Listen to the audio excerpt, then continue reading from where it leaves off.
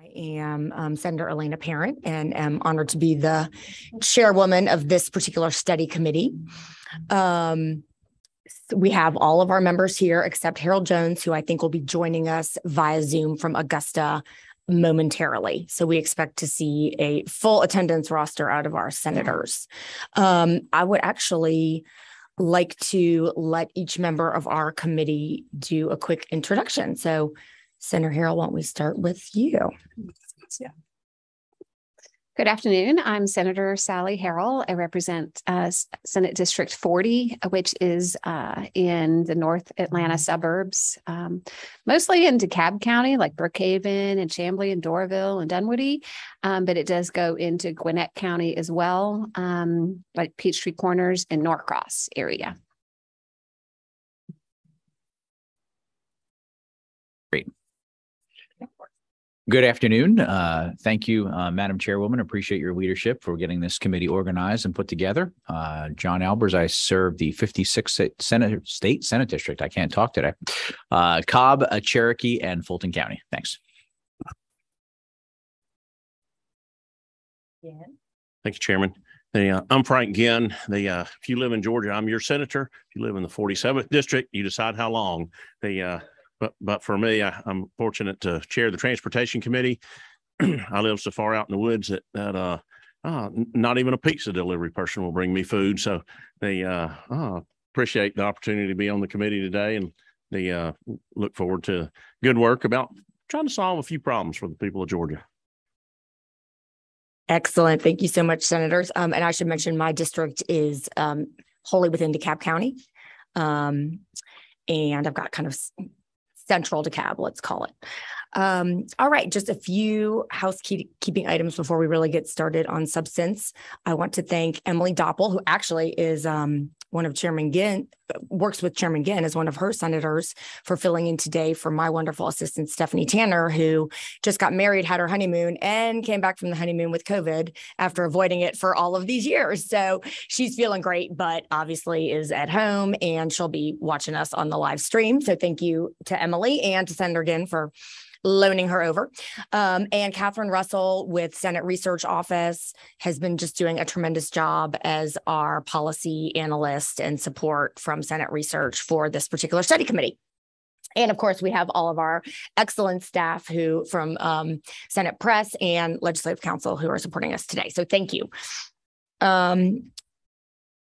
So let's see, just a very brief recap of our first meeting. We really heard from restaurants and folks from the Georgia Restaurant Association. We heard from Peter Dale with Maypole, Brian Husky, Ryan Pernice, all of whom are restaurant owners, and then Karen Bremer, who is the executive director, right? Yes, of the Georgia Restaurant Association, closed us out, all discussing some, challenges and benefits of their relationships with third-party delivery apps.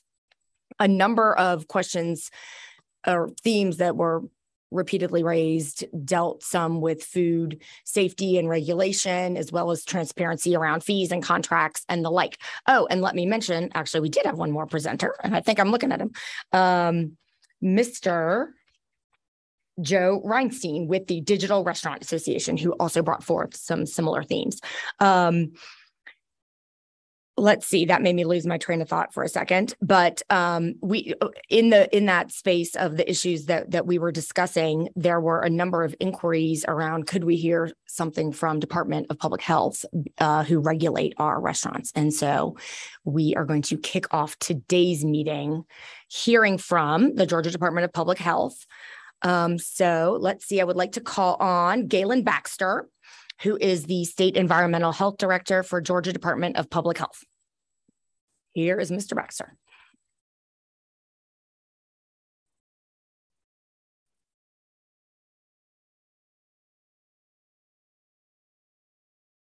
Okay. It should be on. All right, great.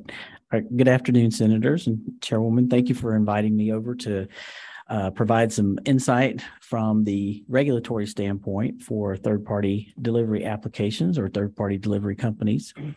I'm going to give a brief overview of what I know about these companies and the concerns and challenges, since they're not regulated by anyone in our industry or excuse me, anyone in our agency. Go ahead and go to the next one. Okay. So some of the challenges that I'm aware of at this time are that there are no federal or consistent regulatory oversight. Another issue is that some of the delivery drivers could cross state lines, which would potentially impact jurisdiction for those companies or drivers. They also don't operate in a way that's related to any retail food service establishments. So they're not restaurants, so they wouldn't fall underneath our rules and regulations. What I do know is that there are some state and local jurisdictions that have patchwork regulations. So we have a lot of municipal codes and ordinances that cover specific things related to this. And most of it, from what I can tell at this point, focus more on the fair labor practices for the delivery drivers, also instilling caps on fees that the third-party delivery companies can instill on the restaurants, and then also listing restaurants without their consent on their websites. So another issue of concern is the accountability or the enforcement. So again, since they really don't fall under any kind of regulatory agency here in Georgia who would enforce this, or anywhere in the country for that matter, that's been a concern. And then also they have different methods of delivery. So we're not just talking about vehicles. We could have people delivering on scooters or bicycles or even walking. So you have different elements of concern depending on the method of delivery, that the food is being transported. You can go to the next one. Okay. There are some recent developments, however, that Iowa has just passed a law which regulates the third-party delivery application companies, and that part of that law includes regulating the holding temperatures, making sure the containers are sealed. They also put a regulation on who can ride in the car with them. They don't need to have dogs, kids, or anything like that. And then also the smoking or vaping and prohibiting that. That just took effect this past summer in June. So if you'd like more detailed information on that, then our government affairs team can fill in those gaps for you. Additional regulations that I found were in New Jersey and Tennessee. They have laws that regulate the delivery of alcohol, and it included DoorDash and Uber Eats and some of those, but I don't know who enforces other than the Department of Revenue. That was the only thing I could find. They had specific guidelines in place for the delivery of the alcohol. I don't know if it included the food deliveries with that as well. I know that we have some representatives here from Ruber, so they may be able to speak more clearly to that.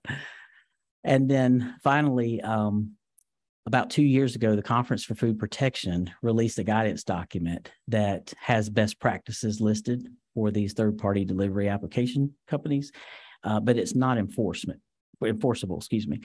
And it also includes not just DoorDash, Uber Eats, and things like that, but other companies like Instacart, where you can have somebody go and buy your groceries for you and bring it and deliver it to your home. So it included a whole bunch of different types of delivery companies. Okay, we'll go to the next one. Mr. Baxter, if you pause for a minute, I see Senator Ginn has an urgent question. Senator Ginn. Yes. If you don't mind, because I do look at cooked food and raw food coming from a grocery store. Do you have some of the rules that you've seen with, grocery delivery? What happens with those? I don't know. And to me, I could see a lot of crossover between the two. Mm-hmm. And unfortunately, I don't, Senator, because the Department of Agriculture regulates the grocery store industry. So, and the delivery of groceries is. Now, I don't know if that's included in their rules and regulations. I don't know. I know the department does grocery stores and right. Food service places that don't have seating, but I right. don't know that how the delivery mechanism. Where that falls in the state regulations. Right. And to the best of my knowledge, I don't think they do, because we've had, some conversations between the two agencies about that. And to the best of my knowledge, they don't have anything either for that. Would that be something that we need to explore? The reason I ask is, I'll just be honest with you. I go to some of these big box places that wholesales say, and I'll go and I'll watch a guy in July wheel out milk in the, dozens of gallons of milk put in the back of an unrefrigerated truck. And I'm thinking, probably not going to drink all that milk himself. And I just don't know, how you deal with that. But I can see, there are issues that I've seen in the food delivery, whether it be going to the home or going to a perhaps resale. Right. Well, I know that they also have a hand in regulating companies like Cisco with the delivery part of that. But, they require the refrigerated trucks and food to be delivered at certain temperatures. So, but I'm not sure about that instance, maybe where it's going to a mom and pop establishment in the back of a pickup truck. I'm not sure. So you would have to talk with them. Thank you. Yes, sir. Okay. So real quick, I kind of wanted to go over some differences between the restaurant delivery and the third-party company delivery. So with third-party company delivery, the employees are essentially hired by the consumer to pick up the food for them. The employees work for the third-party delivery company as contractors, from what I understand. Some of them do. I don't know if all of them do. The employee for the third-party delivery company is considered the end consumer by the restaurant, because once the restaurant lets that food go, that's the end consumer to them. Then the third-party delivery company will take control of the food for the consumer. And to, again, the best of my knowledge, I don't know that the third-party delivery companies require any kind of radius.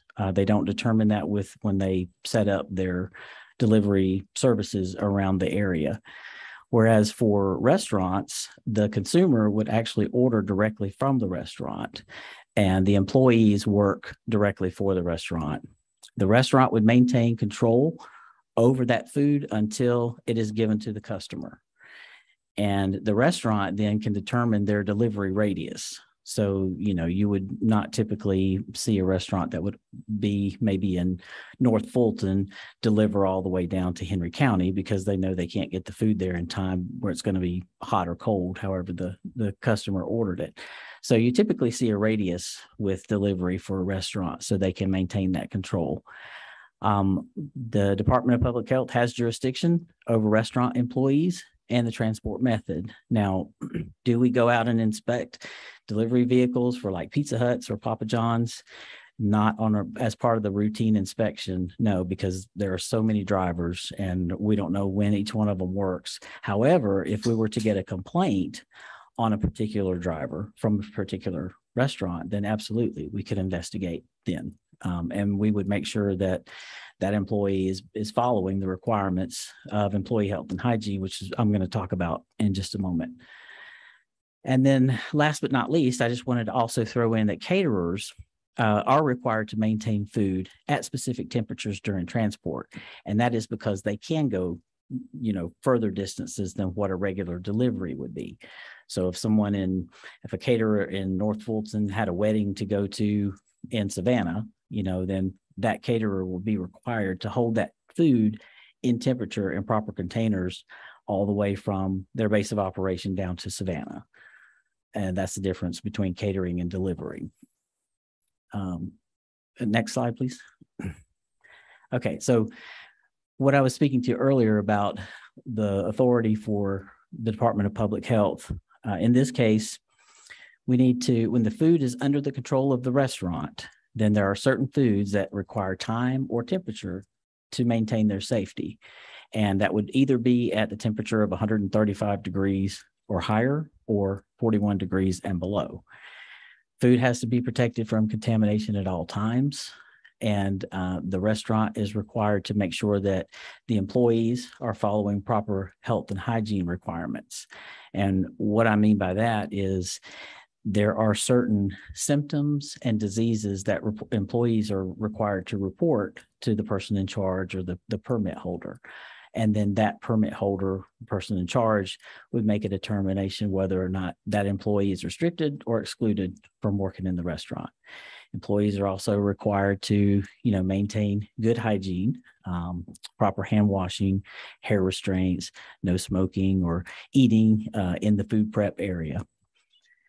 And then finally, food must be kept in containers that are designed for food while they're in the restaurant's control. And so that concludes my slide presentation. If you have any questions. All right. Thank you so much, Mr. Baxter. Senator Harrell. Is this conference for food protection, the guidance you mentioned, is that available online?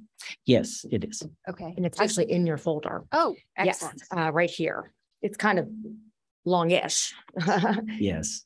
and dense, but it is here. So you could, peruse Perfect. that. Any follow-up right now, Senator? Not right Okay. now. It just seems like we may find recommendations in here. Senator Albers. Thank you, Madam Chair. Thank you for your presentation, and thank you for the information that you provided to me after the last meeting about some of the food delivery apps that are specific to an individual, like the chefs and other things. And, Yes. I kind of go back and forth in this, to be candid with you. Part of me loves the ingenuity and innovation that somebody has by taking something they have at home and making money from it, right? Just like anything else, you have something in the back of your garage and you put it up on next door Facebook Marketplace and sell it, and two people win. Right. I almost see the same sometimes when I think of somebody who's got a heck of a lasagna dish. However, there's also the same concerns of what happens based on the items that you just mentioned in a controlled environment. So I think it's something we have to continue to process here, by which we can help entrepreneurs. At the same point, we can protect the public. So I just want to say thank you, and this is very helpful information. Yes, sir. You're welcome. Great. Thank you. Any other questions right now for Mr. Baxter? No? Okay. Thank you so much. Thank you. Next, we will hear from Sean Bryant, who is also with DPH.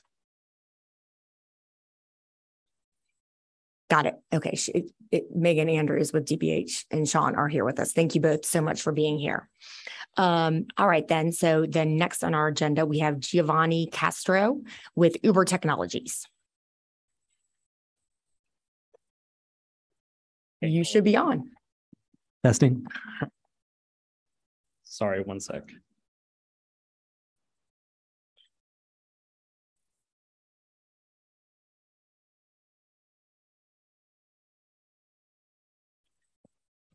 Good afternoon, Chairwoman, Senators. Thank you for having me. Is it tilted up? Thank you for having me. My name is Giovanni Castro. I'm here on behalf of Uber Eats providing testimony.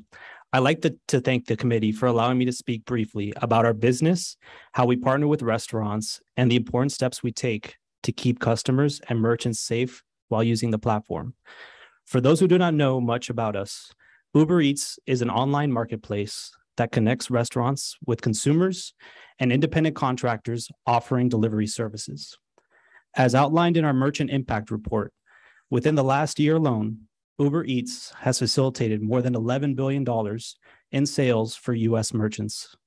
This money has rippled through local economies, stimulating even more growth. In the U.S., more than 400,000 business partners with Uber Eats across 50 states. While the majority of our partners are currently restaurants, Uber Eats supports a wide range of businesses, including grocery, convenience, and retail merchants.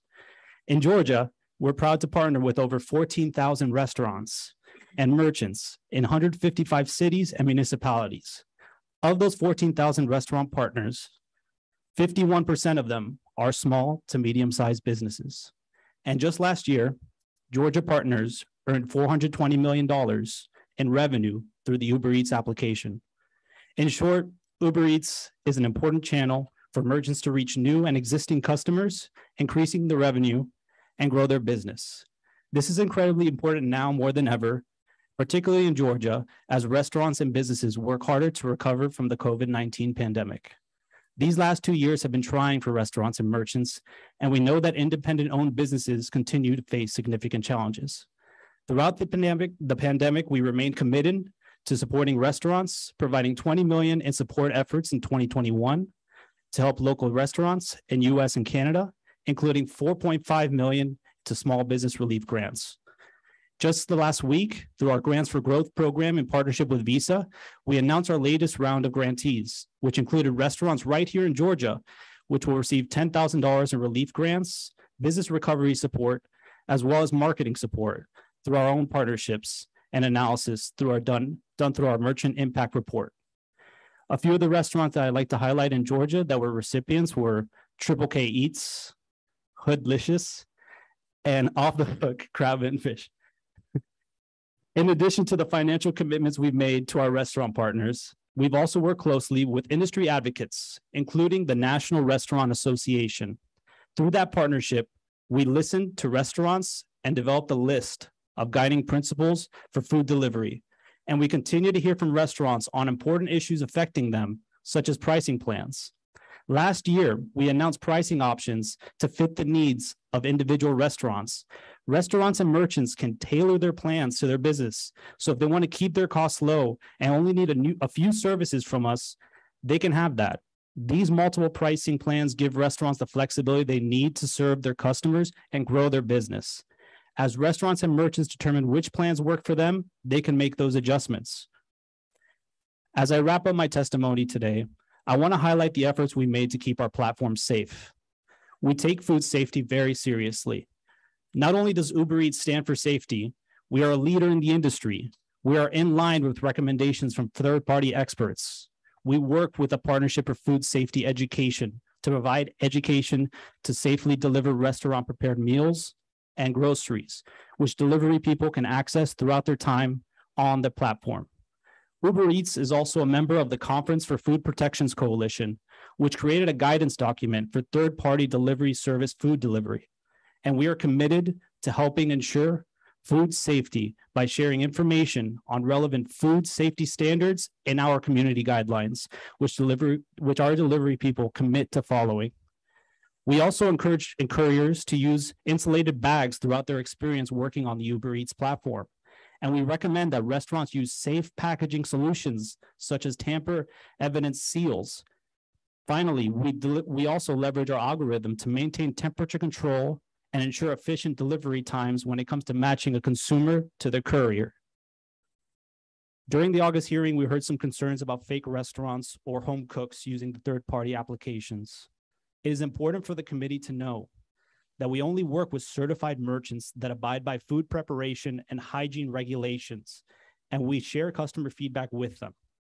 As outlined in our Uber Eats community guidelines, restaurants are expected to meet all relevant licensing requirements and to follow all food regulations, including food safety regulations and industry best practices.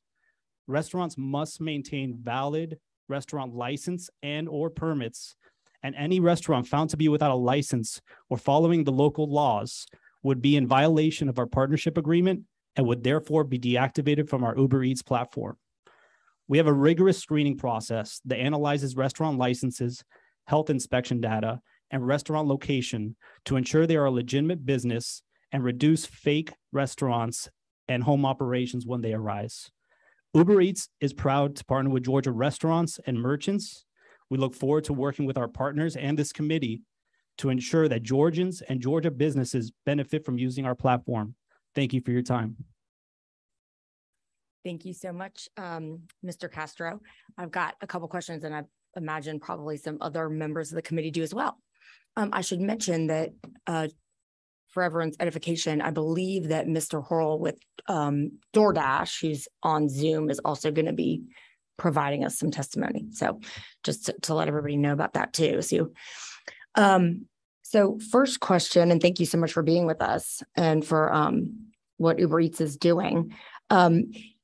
Do you have a contract? Does Uber Eats have a contract with every restaurant that it picks up with our merchants? Mm-hmm. Yeah, we have certain contracts with them to make sure that they are following our standards on the platform.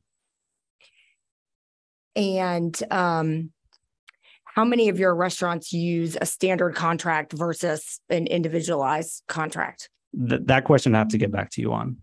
Yeah, okay. Is it possible to do a individualized contract with a restaurant? I'd have to check on that one. But thank you for asking. So you mentioned briefly training and requirements that Uber Eats adopts to protect food safety, including, I think, asking delivery people to commit to follow to certain guidelines and recommending insulated bags. I guess my question is, are those both requirements or are they suggestions? And what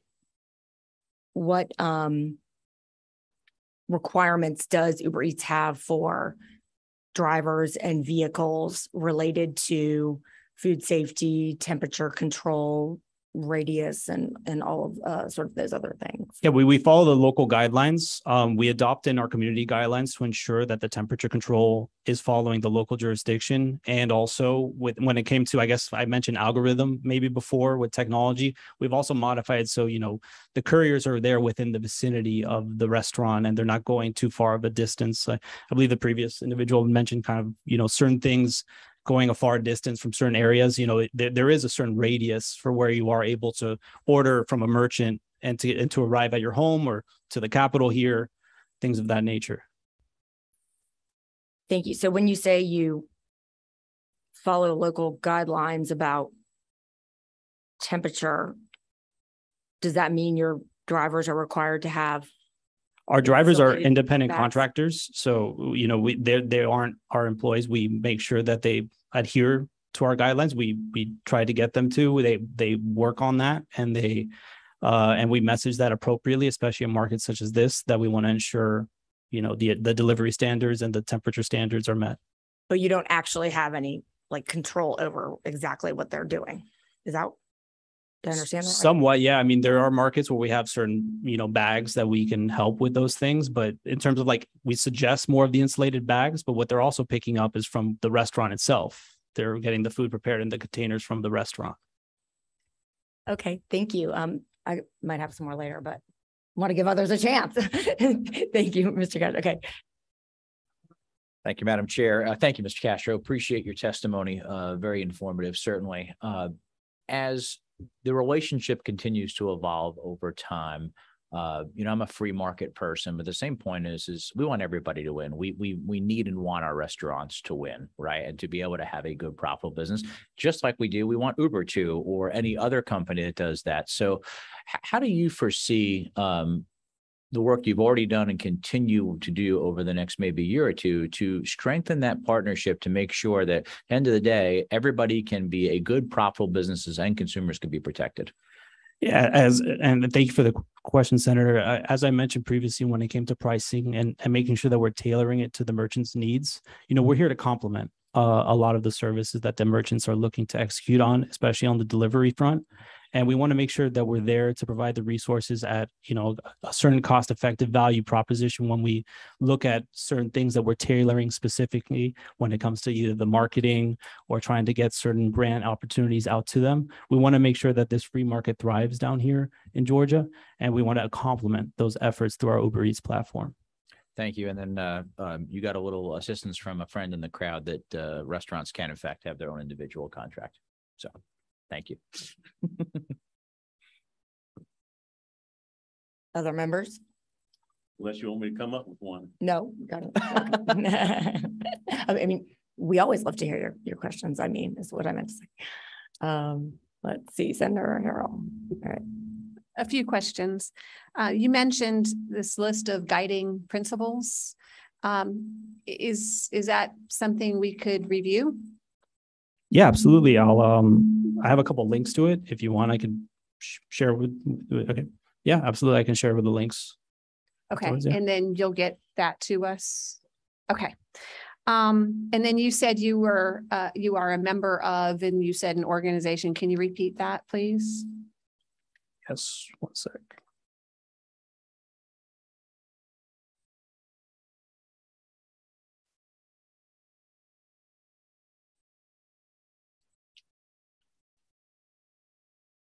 The National Restaurant Association and the That's not the one. Conference for Food Protection Coalition. Oh, that's the one that the other speaker referenced. So that's the same guidance. Okay. And then when you refer to sealed food, what is a seal? What constitutes a seal? Is that just like a sticker that if it's broken, then you know it's been unsealed? Or can you describe to me? The tamper evidence seals. Mhm. I'd have to check with our team to get you a strong definition on how you want it, defined as. Yeah, I'm curious as to what constitutes Tamper package evidence of seal. food Yeah. being sealed or tamper resistant. Yeah. Okay.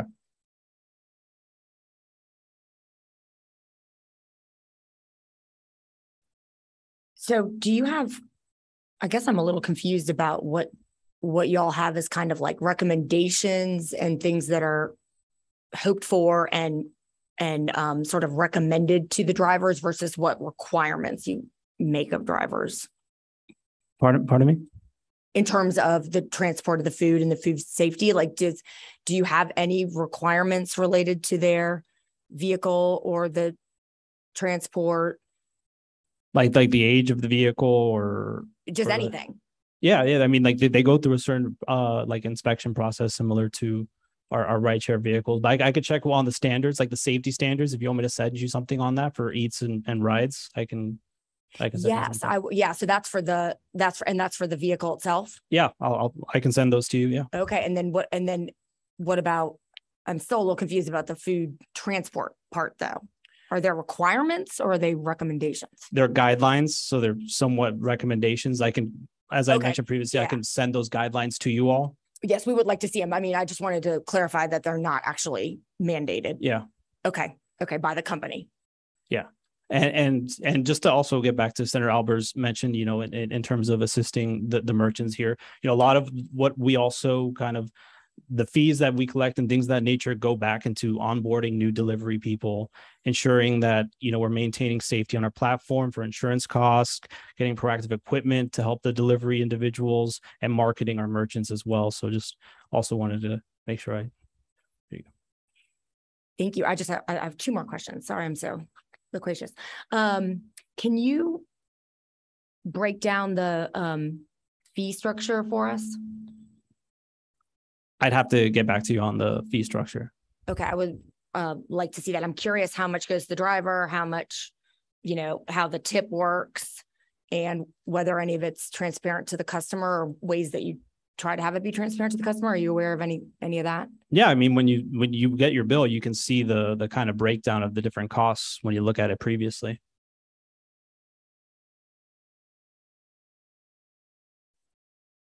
I'm not sure it tells me how many of the fees go to the company versus the driver. Okay, we can definitely take a look on that and look for a breakdown for you. Oh, hold on. No, go ahead. I Sorry, appreciate that. I'm not sure that's appropriate for us to know. I think that's a private business decision, right? However, they pay their employees to do that. Now, I can understand what the consumer has, et cetera. But I think when it gets behind the wall of the private business, I think that's probably their decision, how they're going to. That's a good point. Yeah. I actually am more interested in the fee structure overall between the restaurants. That's what I think. Yes. That's what yes, I agree with you. I think you're right. Delivery, yes. Yeah, I think you're right. I mean, I don't think it's totally inappropriate, but I see your point. And lastly, so I'm interested in this law that they passed in Iowa, where I think they just required to ensure that there was a contract and just certain regulations around the transport of the food, insulated bags, no pets in the car, et cetera. Is that something that you all think is reasonable? I personally haven't worked on that legislation or seen it previously. If the health department wants to, send it over based on, what they include in their presentation, happy to have a dialogue. Okay. So you're not sure where the company would fall on that. You're not sure. No, it's not what I currently oversee in my territory currently. Okay. Yeah. I think it's you have to have a contract, food safety standards for delivery drivers, and food delivery companies will face fines if drivers are caught eating some of the food. Yeah, once again, I'd love to take a look at the legislation that was passed in Iowa.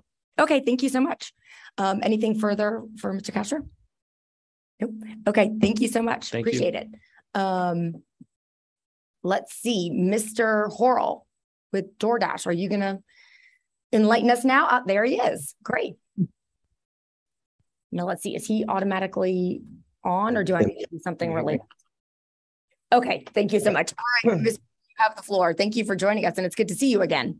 Yeah, thank you. And apologies that I could not be there in person. Unfortunately, my wife was already going to be out of town today. So I'm on kid duty the next few days. So, but Senator Parent, I want to thank you and members of the committee for the opportunity to speak with you today. I wanted to begin today by providing a brief overview of DoorDash and our business. Our company was founded 9 years ago with the goal of growing and empowering local economies. Our founder, the son of a Chinese immigrant who ran a restaurant, wanted to provide a service that supported restaurants and help connect them to more customers and grow their business. The company was started and operated by grad students who attended class during the day and made food deliveries for local restaurants at night. Last year, DoorDash made 1.39 billion deliveries worldwide and helped generate $30 billion of revenue for merchants. In Georgia, 321,200 Dashers or delivery drivers made deliveries from 18,500 merchants and earned an average of $20 per hour while working on the platform. How does DoorDash support restaurants? Without restaurant partners, our service does not exist. We've built strong partnerships with restaurant owners and operators, state restaurant associations, and national restaurant associations because we are working every day to improve our services and help restaurants grow their business. In fact, Atlanta's own Pinky Cole, the founder and owner of Slutty Vegan, who herself was once a Dasher, is currently serving as DoorDash's chief restaurant advisor. As a business owner that operates multiple brick and mortar restaurants, food trucks, and the sale of products at various retail locations, she sees the value that delivery can provide and currently works with other restaurants and DoorDash alike to advise on ways to help make the service work better for everybody. DoorDash also has a restaurant advisory committee, which is made up of hundreds of restaurants on the DoorDash platform.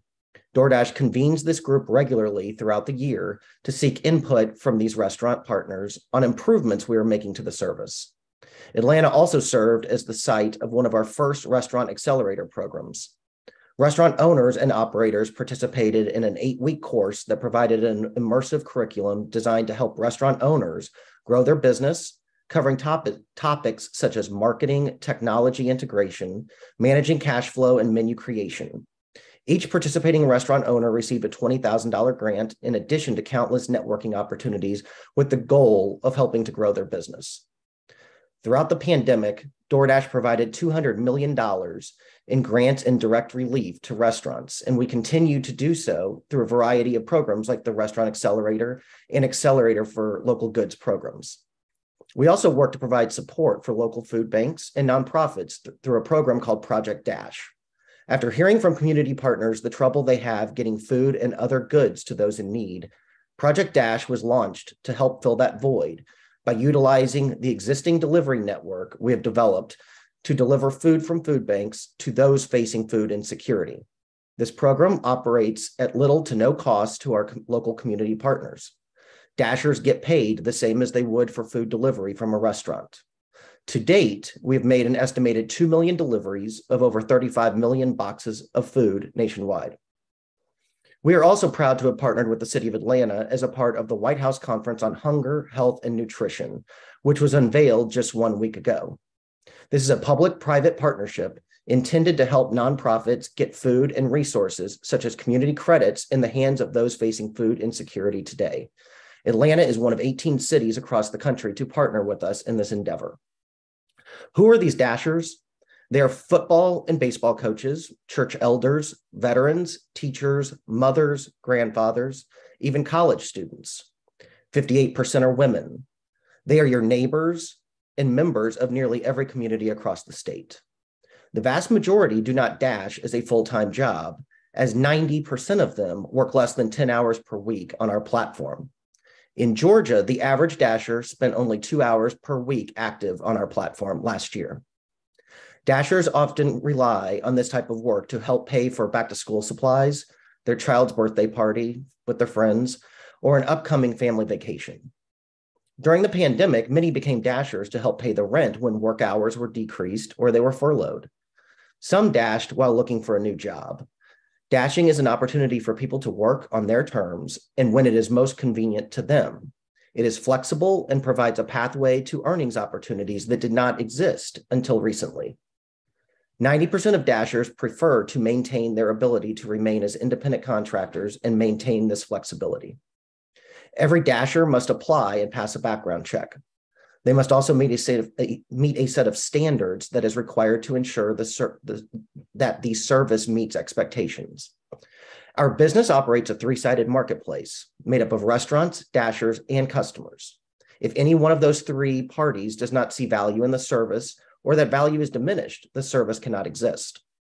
Customers have definitely seen the value of food delivery in recent years, which is why the service has grown. Until recently, many communities could only get pizza or Chinese food delivered. Today, delivery platforms provide restaurants the unique opportunity to serve their regular customers, but it also allows restaurants to reach new customers, many of whom are otherwise unlikely to find out about or visit their restaurant. Restaurants on the DoorDash platform choose to partner with DoorDash's service, and every restaurant has ownership over setting their menu and prices on the platform.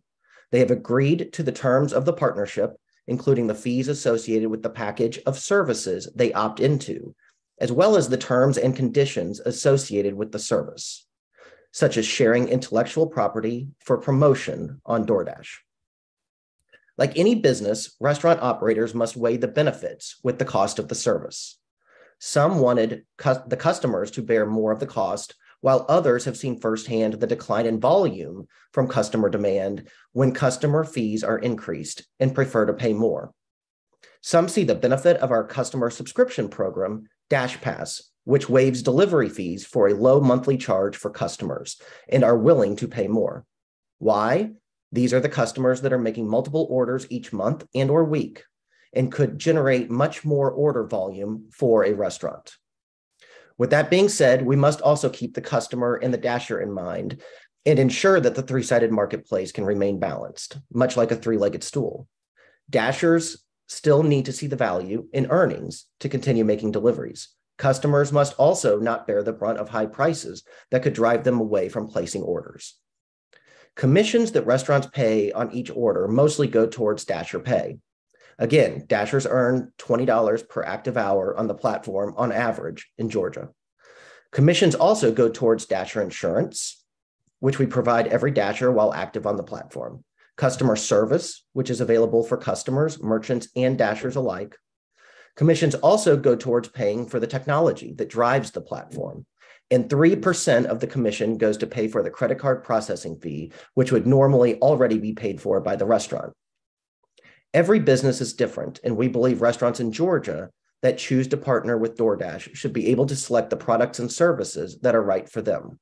We enable local restaurants to choose a pricing plan with a delivery commission rate as low as 15%, with the ability to add additional services and options. We also continue to offer Storefront, our commission-free option that enables restaurants to get online and receive orders directly through their website. The only charge that the restaurant sees is a 3% charge for the credit card processing fee. Our plans are highly flexible, and the restaurant can change its level of service at any time. We also go to great lengths to support the restaurants that use our platform. Restaurants are paid for any canceled orders that they have already begun preparing for delivery, or any orders that are prepared and not picked up. We offer communication tools to help restaurants promptly communicate with either a Dasher or customer if a pickup is running late. And we allow restaurants that have bad experiences with a particular Dasher to avoid using that Dasher in the future. Legislation to cap commissions has been introduced each of the past 2 years in Georgia. While DoorDash understands why some states and localities adopted these measures during times when indoor dining was shut down completely or restricted, such measures created unintended consequences in all localities where they were adopted. In all instances, DoorDash maintained our contracted service with our merchant partners. But in many cases, customer fees were increased to cover the cost of the service. I would refer back to the three-legged stool that represents the marketplace. If one leg is bearing less of the brunt, the chair wobbles because one or both of the other legs are forced to take on more weight. While commission caps reduced what restaurants paid, customers bore more of the cost. Increased customer costs leads to fewer orders on the platform, which means fewer opportunities for merchants to attract new customers and fewer earnings opportunities for Dashers. With indoor dining back, mask mandates gone, and vaccinations available nationwide, our hope is that we are past such government intervening measures in the marketplace, and that restaurants can once again choose the service that will help grow their business the best at a reasonable price. Personal customer data is something that DoorDash takes very seriously. While we recognize the need for restaurants to reach their customer base, we also have obligations to users of the Dasher platform. Because of existing privacy laws, we go to great lengths to ensure our customers' data is secure. Beyond our legal obligations, this is a matter of building trust with our customers. We work to meet and exceed their expectations with respect to safeguarding their personal information. We offer multiple options that fairly balance the competing needs of protecting customer information and supporting restaurants. First, we offer several options for restaurants to build their brand online with our storefront and drive products. These tools allow restaurants to control their web presence and fully own the customer relationship. Second, for restaurants that would rather take advantage of the DoorDash platform, we provide a range of customer analytics to support our restaurants and help them be successful.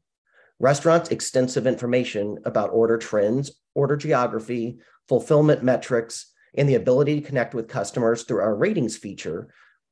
We are continually developing our merchant analytics to help find new and innovative ways to give restaurants meaningful and actionable data. In closing, I wanted to thank the committee for the opportunity to testify today. We're very proud of the service we provide to all partners, restaurants, Dashers, and customers alike, and very much look forward to continuing to help restaurants and other businesses grow to reach their full potential. Thank you. Thank you so much, Mr. Roll. That's very informative, and you touched on many things. So we appreciate your presentation very much and explanation of the business. Just a couple questions. So you mentioned, did you say there are 4 standard level contracts? I can't hear. Sorry, we had to. Can you hear me now? No. There. Okay. Yeah, sorry. We have this weird disconnect between your volume and our volume somehow. Like you were really loud for us, so we had to. I'm sorry. Your fault. But then apparently that made me really soft. So we're playing around with it down here. So anyway, I just was thanking you for your detailed testimony and couple questions. So you mentioned, did you say there are 4 levels of standard contracts with restaurants with different options and fee levels? Yes. Yes, correct. There is the commission-free option, which is storefront, which basically, it's our technology that would essentially power the ordering for delivery through that restaurant that the restaurant can adopt. They use their web presence. They own the customer relationship. The only charge that they have is 3% for that credit card processing fee. And then on our marketplace, on the DoorDash marketplace, there are 3 tiers of pricing. There's a 15%, 25, and 30. 15% gets you basic delivery, a delivery radius of around, I want to say it's going to vary from market to market, but it's around 4.5 miles about, I would say. Up to the 25, you also get access to our customer subscription program, a wider delivery radius, a lower customer fee. And then at the 30%, obviously even wider radius, access to Dash Pass. But the big thing on the 30% is you also get the guarantee of a minimum of 20 orders per month through the platform, or else all commissions are waived for that month. So there's a little bit more value at the higher commission levels. And it's also important to note that, we're not like a cell phone company where you pick a plan and you're stuck with it for a year or 2 years or whatever. You can toggle back and forth on a weekly basis or as needed. Great. And I think you mentioned that sometimes if a restaurant wants something specific, they would be able to negotiate that with DoorDash. Yes, so restaurants are able to negotiate their own contracts as well. Obviously, I think that there's, I think each instance is a little different, but I think that, particularly some of the larger restaurants that are driving much more volume through the platform are in sometimes a different place than some smaller restaurants that are only doing 5-10 orders a month. Right. So a lot of it just depends on what does the volume look like? And what does that other contract look like? Or what does that negotiated contract look like from both sides? And, and I think in most instances, the restaurant would have to decide, is that a better deal than the standard packages? Right. That makes sense. I mean, I think the testimony we heard from restaurants was that if you were really big, you could kind of negotiate one, but if you're small, you really can't. Would you agree with that?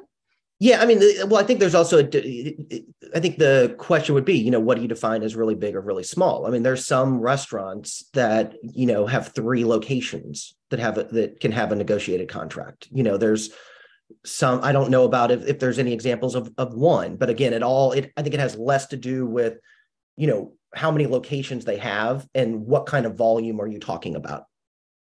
More number of orders than. Yeah. Yes. Right. Than number Correct. of. Okay.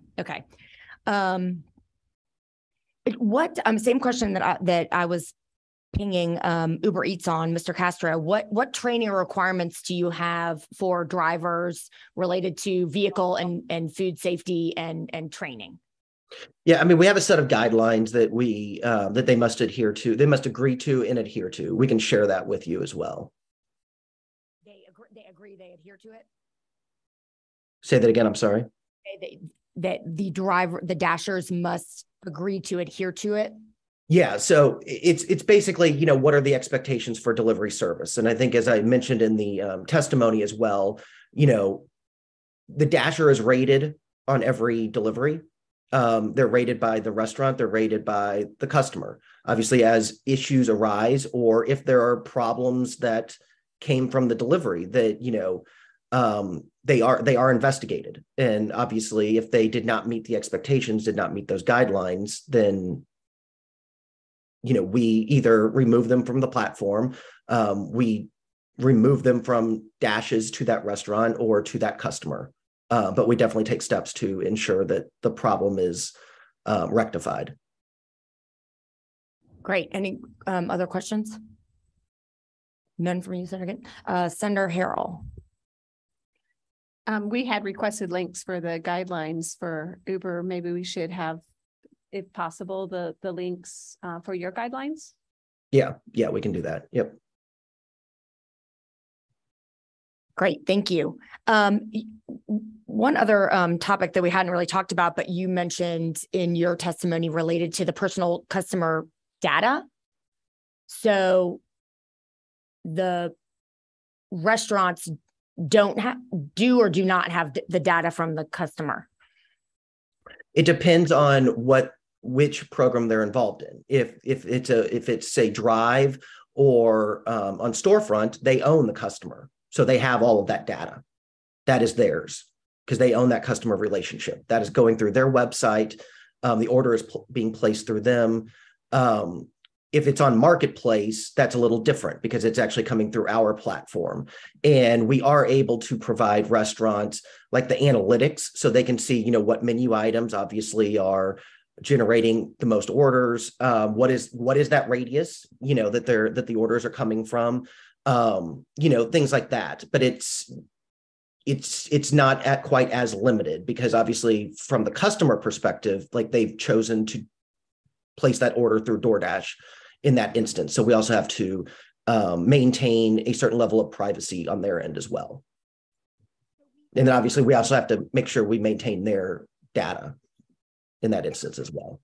What do you think about, it was mentioned that, like you can go to all the travel websites, like the Expedias and the Pricelines and the, et cetera, Kayak, and rent a car and get a hotel room and book an airline flight. But the end vendor gets the data. Why is it different here? I think it's different because the Kayak is not fulfilling that reservation. Kayak does not own the hotel. They're not the one, providing the service to that customer at the hotel, taking them in when they check in, providing room service, whatever that looks like. I do think that, it's comparable to what would be the Storefront or Drive platforms that we do provide all restaurants, where the restaurant is able to own that customer. So that would be a similar instance. But as it pertains to the marketplace, that is not. It's because DoorDash and the Dasher are fulfilling the order in that instance. Okay, so follow up. So with Storefront, they go to the customer website. I mean, the customer is on the restaurant's website. Correct. What is it? We're providing the technology for the order to be placed. And to put it in perspective, we saw actually at the beginning of the pandemic, obviously when in some localities, some jurisdictions where indoor dining was, fully restricted, obviously, they were looking for ways to connect with customers. A lot of restaurants in some places did not have a way for people to go online and place an order. And obviously we're in an age where the yellow pages aren't what they once were, if they still exist in different communities. So we actually made Storefront free of charge over the majority, I think, over the course of the majority of the pandemic for small restaurants, because they needed some ability to have a web presence. Storefront actually provides what is that ordering technology on a website, if they so choose. So it's utilizing their website, but it's the technology to place the orders being powered by DoorDash. And Drive was that Drive? So Drive, it's a little different where with Drive, most of the orders are actually placed ahead of time. So for the customers that have a Drive contract with us, it's like, they know there's going to be an order that needs to be delivered at noon tomorrow. So the order is being placed through the merchant, through the restaurant, and then they're utilizing that, what is our delivery network for the delivery.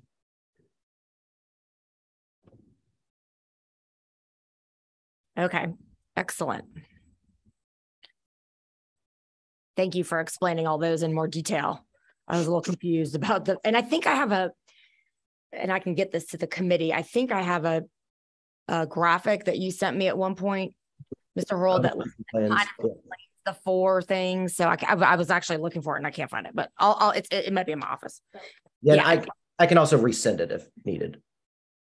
Okay. Well, then I probably have it on my email as well. So, all right, great. Thanks. Any other questions for Mr. Hurl? Nope. Okay. Thank you so much. We really appreciate your time and your testimony and being with us today. Thank you. Next, we have Karen Bremer with Georgia Restaurant Association.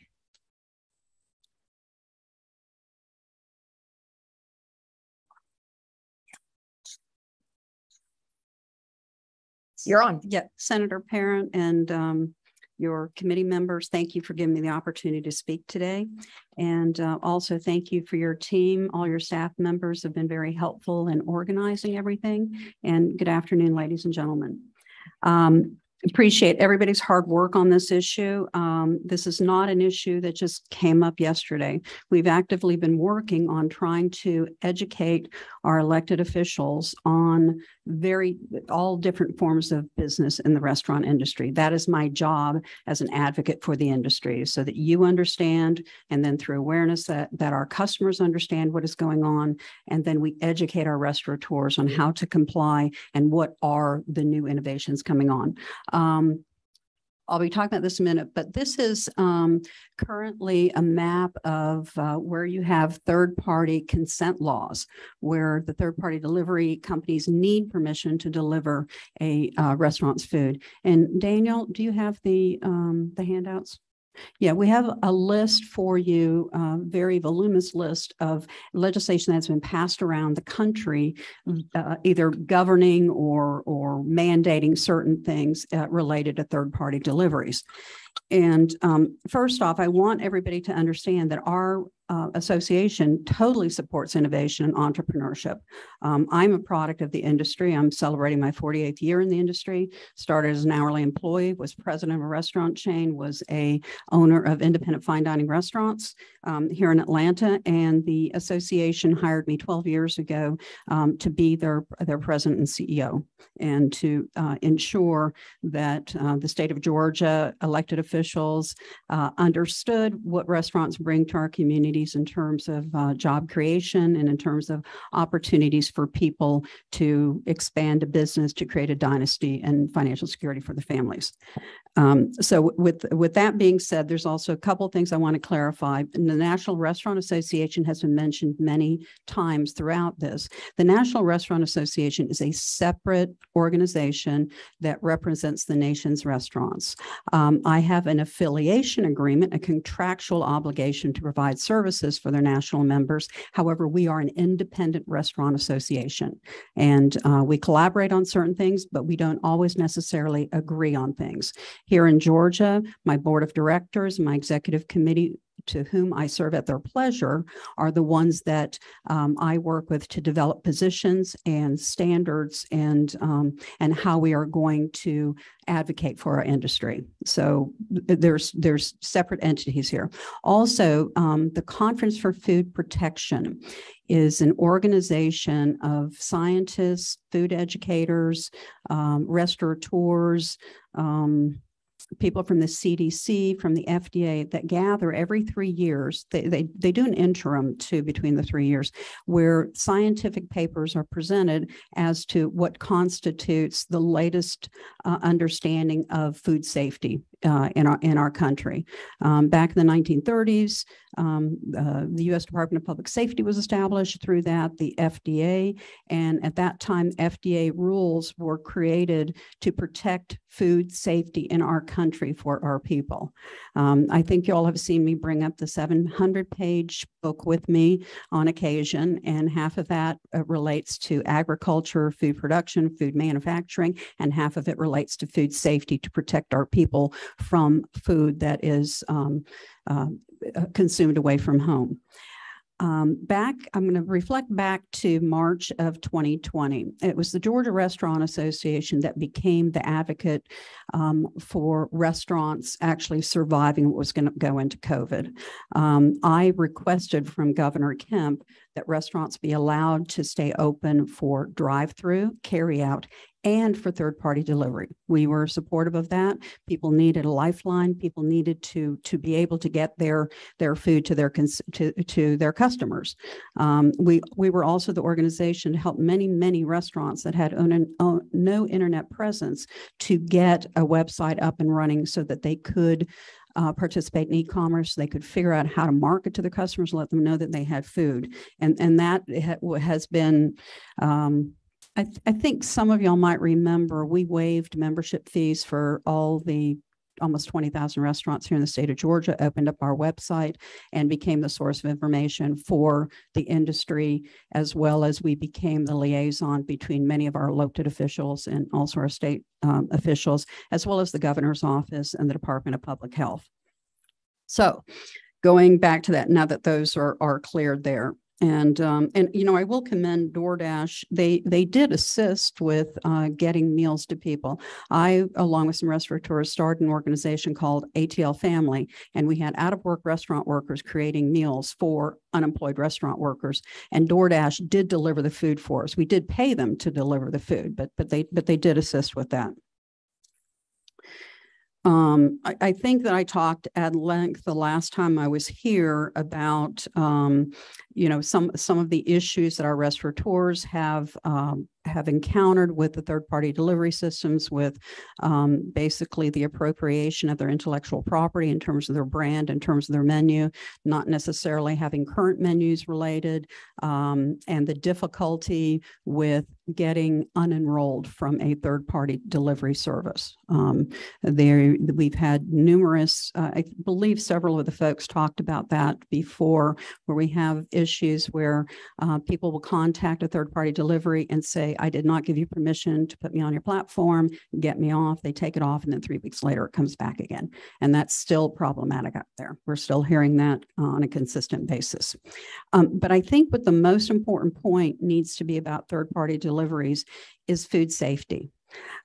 Here in Georgia, we adopted the FDA food code as our food standard back in 2006. And actually, it was a group of restaurateurs, including myself, private business people, that started in 1991 to get the state of Georgia to adopt the FDA food code so that we would have consistent public safety standards throughout the state. Since the adoption of that, we are considered one of the better states. Not every state has adopted the FDA food code, and prior to our adoption, we had 159 food codes and 535 food codes. So as someone that had multiple restaurants in the Atlanta area, it was a nightmare to operate under those conditions. But so since we adopted, we have had one of the safest food systems in the United States. Our instances of foodborne illnesses are fairly limited and controlled and reported and definitely made aware of. I work with other food professionals on monitoring what's going on and offering examples and information about things that are changing, because there are several task forces that work specifically on food safety. Okay. And in terms of the food safety, I think people should know that the food they are receiving was prepared from a licensed, regulated establishment. And one of our concerns is that we have businesses that are not restaurants that the third-party delivery companies are picking up the food from. And I have a graphic image that I refer to that, but I'm not going to in this company use that example. But we have these systems are asking people to self-attest to certain things. You are self-attesting that you are that you have a business license. You are self-attesting that you have an EIN number, a sales tax ID, that you have a food service permit, that you have a trained certified manager on premise. That is the law here in Georgia for a food service permit. It's not food handler, which is a program that we provide certificates for many thousands of restaurant workers. That is a very simple food safety course. It is not the certification that is required. That is a one-day class and a fairly complicated test, but it is required in Georgia that there be one person in every food service establishment to have that. So a lot of these companies are asking their restaurants or their food providers to attest that they have these things in place. And I'll tell you, I know many restaurants that would love to self-attest that they have all of this and not spend, for instance, in the city of Atlanta, $75,000 a year on permits, licenses, and business taxes. It's really nice to set up a business out of your house, but where is the inspection and where is the monitoring of that?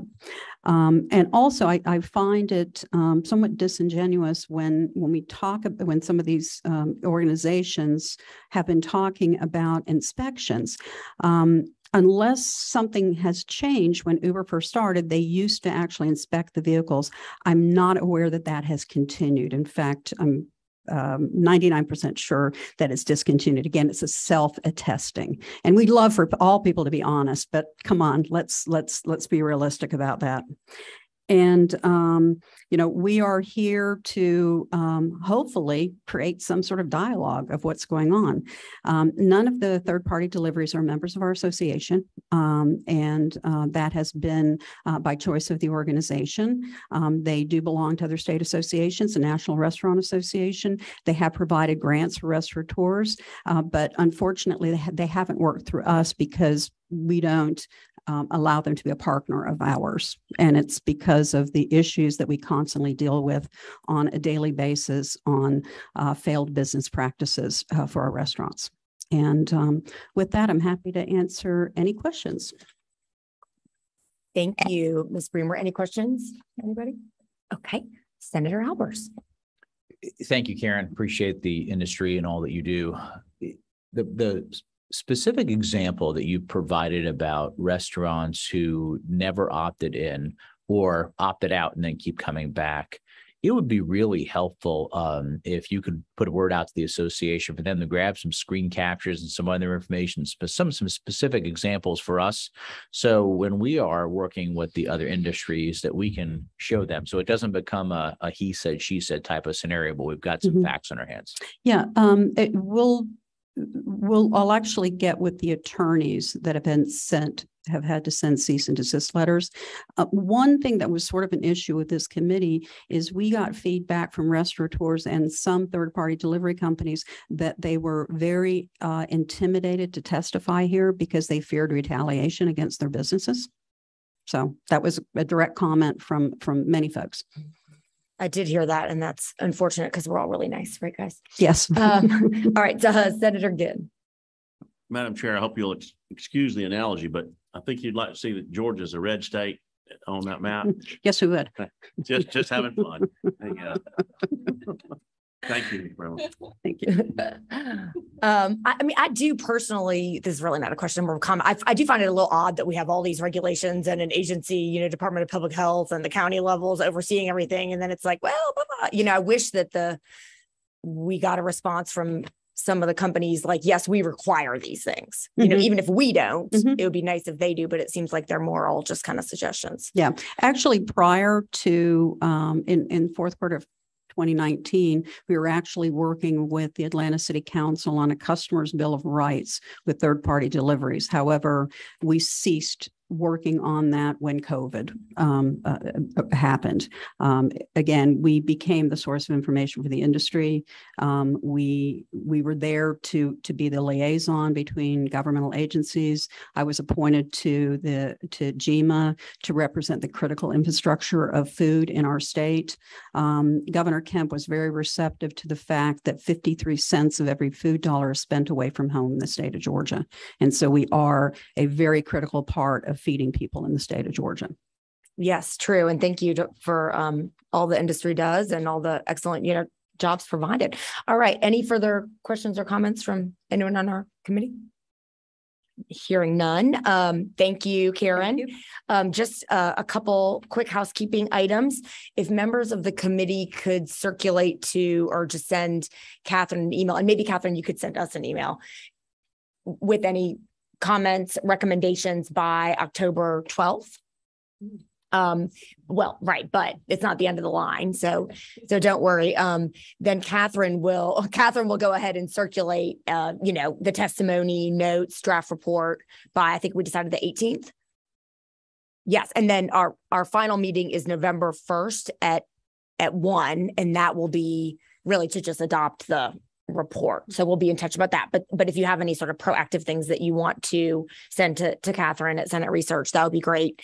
Oh, and I was completely remiss earlier in not mentioning that Uber Eats provided our lunch today, which was delicious, and saying thank you very, very much for doing that. So we're very grateful. I think that was all of our housekeeping items. Catherine, do you have anything else? Oh, yeah. Which number are you? Okay, you're on. Just to let you guys know, I've already sent emails requesting the guidelines that you asked for from speakers. So I hope to have that to you as soon as I get it, so that you can use it for forming your recommendations. Oh, that will be very helpful. Okay, great. Thank you. All right. Well, seeing no other business before the committee, we are adjourned, and thank you everyone for your time.